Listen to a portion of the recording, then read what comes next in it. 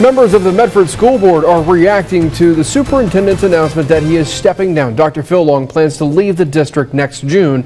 He gave several months' notice, so the board has plenty of time to find his replacement. New board member Ron Anderson says he supports Long and believes the board will work together to find a replacement.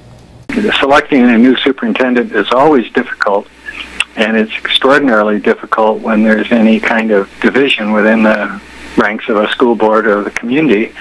And on this point, there is no dissension. We are anxious to make certain we have quality candidates. The board has a meeting scheduled for next week to determine the best approach to finding the next Medford School Superintendent.